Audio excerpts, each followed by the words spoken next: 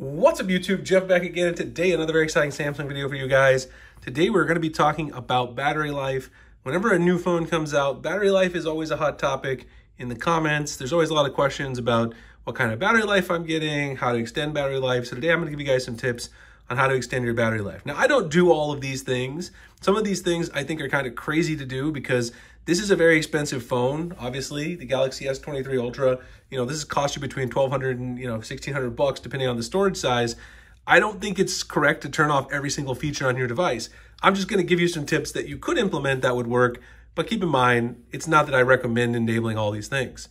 So the very first culprit when it comes to poor battery life is definitely the display.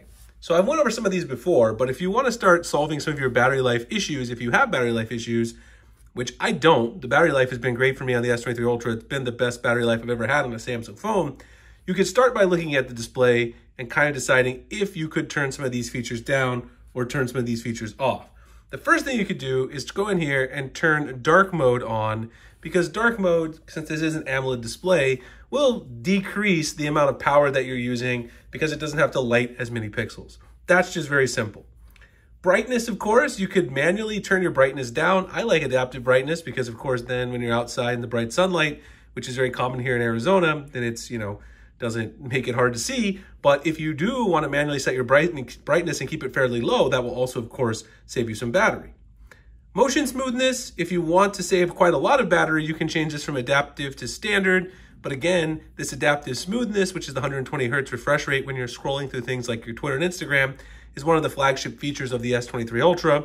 I've actually noticed that if you set it to standard, you can save a chunk of battery life, but it also really decreases the experience that I have with the phone, so I choose not to do that personally.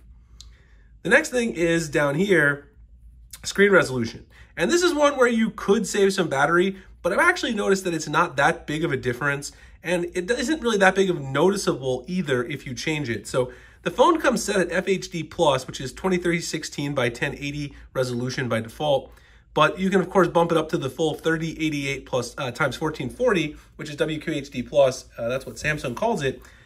If you bump it up, it is going to drain a little more battery, but I've never noticed it be like substantially more battery, honestly. They say more battery use when you do it, but it really is maybe only an extra 2 or 3% per day, which I personally find having the extra resolution matters to me enough that I would like to keep it there in certain scenarios. But if you do bump it down to FHD+, you're probably not going to notice it in most things. If you're used to using really high resolution devices, which I do on a daily basis, my Tab S8 Ultra, my MacBook Pro, my 16-inch MacBook Pro, I'm used to seeing super high-res screens. So if I don't have the high-res, I do notice it on occasion, especially in things like text. So those are the biggest things here in display that can save you some battery life. Now let's go, of course, to the next most obvious place to, save battery life, which would be the battery and device care menu. So I've talked about some of these before, but let's go through them again. The first one at the very bottom, which could actually save you some battery life and also streamline the performance of your phone, is the auto optimization option. This will basically allow your phone to restart itself when you're not using it, close background apps, clean up the memory, organize some of those cache files. This is done when you're not using the phone. It automatically learns when you're not most likely to be using it. Then it'll go ahead and do this right away so you don't lose any time with your device. This will help your battery life and also make it faster. So I'd say there's no downsides to turning that on, in my personal opinion. Now, if you go up here into the battery menu, there's a couple of things. First of all, you can turn power saving mode on, but this is really more of something that I would only recommend once you start getting low on battery life for the day. I don't recommend turning this on, all day, because that's taking away a lot of the features of your phone. Your always on display is gone, your CPU is gone, decreased brightness, limit apps and home screen usage. You can turn these on a per app, per setting basis, but if you turn all of this on all day, you're basically not having an ultra phone anymore, which is kind of a bummer. But you can turn it on if you get to a situation where you notice, oh no, I've got like 20% left and I really need to get home so I can charge or something. Or if you're out on a Friday night, you could turn that on, and it is a great feature to have there. Now, perhaps more importantly is background usage limits. I talked about this in a previous video, and this is where you really got to make a decision. I don't like to have my social media and my email apps sleeping because I don't want to miss real-time notifications. It's important for my work. It's important for my work on YouTube because I get notifications for my YouTube channel, comments from you guys, Twitter, I post a lot of stuff there for the channel, and also for my regular day job, I do a lot of email. But if you put this on, so if you turn this feature on, limit background usage, whenever apps are not being used, they'll get put to sleep. Sometimes you can miss out on notifications because of this, but it does save substantial battery. So if you want to save the most battery, it is something you can leave on. You just might miss out on some real-time information there. Now, if you go down here to where it says more battery settings, you can also make sure you have adaptive battery on. This is on by default.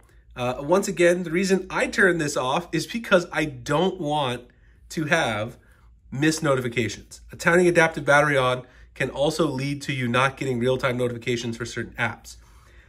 So if you want the best battery life, definitely turn it on. But like I said, I've had amazing battery life. I've been getting about 7 hours screen on time with my mixed usage of 5G and Wi-Fi, which is really good. This is perhaps the most important setting in this whole entire video, which is the performance profile. The performance profile, you can turn it from standard to light, which prioritizes battery life and cooling efficiency over processing speed. This is making sure your phone's not using all those really big power-hungry cores that is in this processor, and it allows you to extend the battery life significantly. This, of course, will make sure that you get really good battery life, and this also doesn't affect the real-time notification situation.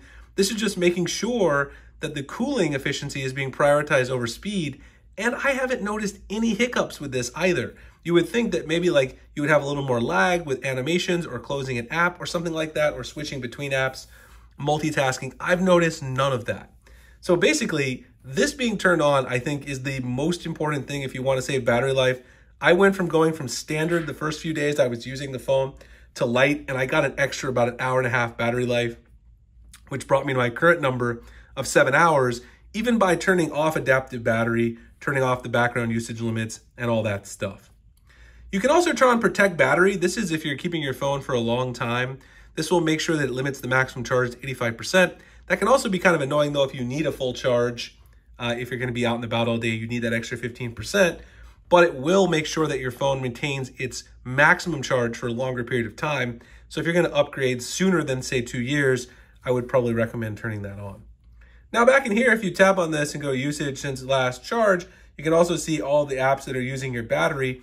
I do want to comment on that just a second as well, because people also ask what apps are most power hungry. Well, you can find that out right here.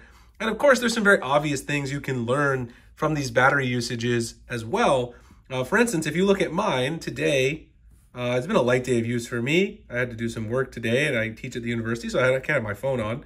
64%, 2 hours and 13 minutes screen on time. But I also used Android Auto when I drove into work today, which used Google Maps, which also, I use Bluetooth for Spotify, and you see Android Auto right there. Wireless Android Auto drains a lot of battery. So if you look at what's using your battery most of the time, it's going to be One UI Home is just navigating around the UI. But usually it's going to be social media apps, Bluetooth usage, apps like Spotify, things like that, Maps, which use GPS, of course, or something like Android Auto, which is not only using the Bluetooth, but it's also pulling information from your phone to project that wirelessly on your screen in your car, because I have wireless Android Auto in my SUV. Now you notice I actually watch a decent amount of videos and stuff. Most of my video apps don't even show up down here, even if you watch quite a bit of content. YouTube Studio shows up because I answer notifications all day.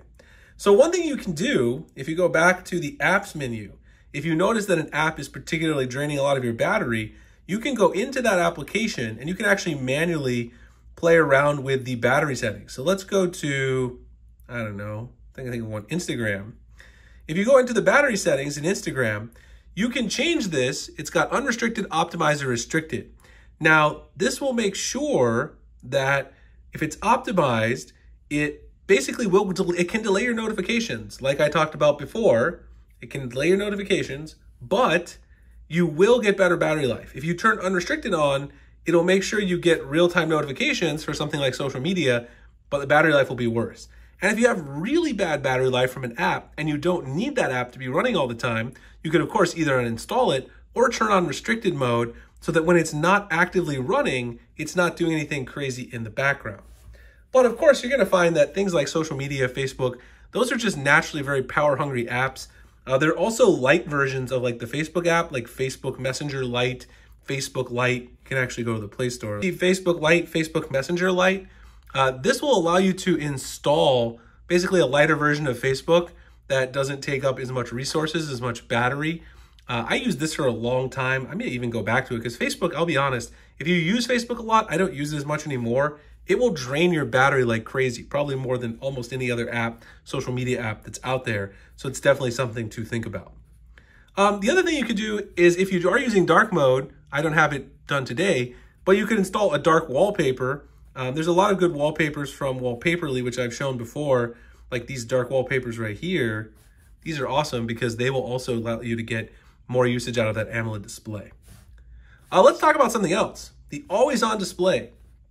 Of course, this drains battery. I like to use the always-on display, and I even like to use something that probably uses even more battery, which is the image clock. So obviously, if you are indeed on the image clock, that's going to take even more battery. Notice how if you want to scan your fingerprint, you do have to move the S Pen tip away, which is kind of interesting if anyone's never seen that before. So if you go into the settings and you go to lock screen really quick, let's go to lock screen, and you go to always on display, one thing I would highly recommend is that you either choose show as scheduled, like from 7 a.m. to 12 a.m. That way it's not showing while you're sleeping for one thing, but it also will not be draining battery in case you forget to charge it or something like that. But the other thing is to make sure that you have this turned on right here.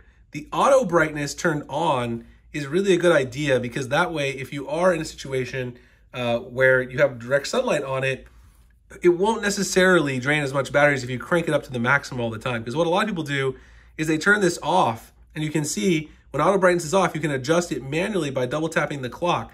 But most people crank it up to the maximum because they want to see the always on display better. But it's actually super bright to be running it all the time, and that ends up draining your battery at an even higher level. Like I said, if you use the image clock, which I use, if you've never seen it before, you can add a picture from your gallery. That will take extra battery as well. So you just have to decide if you're okay with that trade-off.